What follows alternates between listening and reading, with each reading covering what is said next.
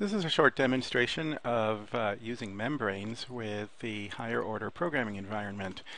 As you can see from this Wikipedia page, membrane computing is something that's been used in biological processes, and the best way to define it in very simple terms is what I've highlighted here. The membrane provides for selective communication between two regions. So let's take a look at that. I'm going to drag and drop two receptors, which we've seen in the earlier videos. One is the logger and the other is the heartbeat receptor. The heartbeat simply issues a hello world and the logger emits the message. Now this is all pretty straightforward, but let me drop the exact two receptors again onto the surface. Now you notice the interconnectivity. We have two heartbeats communicating to two loggers, as carriers are cloned for every receptor that is interested in that message. So this isn't necessarily what we may want. So instead what we can do is draw a membrane around both of these. Now the outer membrane, being the skin, is now isolated from the inner membrane. We could also draw a membrane around the items that were in the outer membrane or the outer skin, and now we have two membranes. The membranes can also be inside another membrane.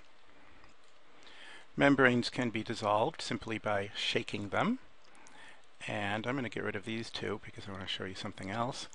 We can also remove a receptor from inside the membrane by sort of shaking it up and down.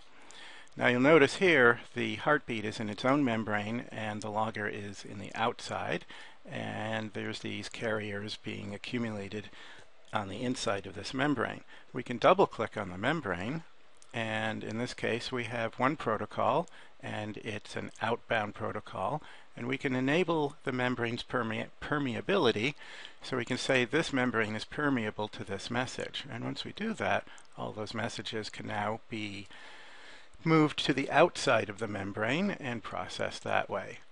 Conversely, if, for example, I get rid of that membrane and put a membrane around the logger, now these heartbeat messages need to go into the membrane around the logger. So you can see now that the system knows that there is a debug message direction going into the membrane, and again we can enable that. And now the heartbeat, which is on the outside skin, can communicate to a receptor inside a membrane. Now earlier in a previous video I had demonstrated how if we have a thumbnail viewer, and let's say we have two of them, and if we want to prevent communication from one thumbnail viewer, we needed to disable it. Well, now using membranes we can isolate each of these receptor systems, if you will, and by dropping a carrier inside the membrane, it communicates only with the receptors contained within that membrane. So this is a different way of selectively operating on specific regions or receptor regions. So for example, one other thing we could do is remove the image viewer from each of these membrane areas, and we'll actually get rid of this one completely. And now we could wire up each membrane to send its images outside of the membrane. Double click on the membrane and we'll pick view image out for this membrane and view image out for this membrane, and now they are both talking to the same image viewer.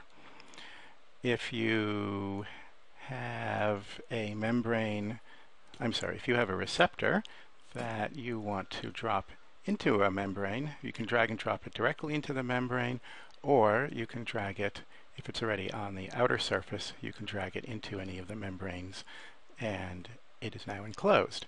And then, as I mentioned before, shaking it up and down pops the membrane out one level, and horizontally shaking a membrane dissolves the membrane to its outer level.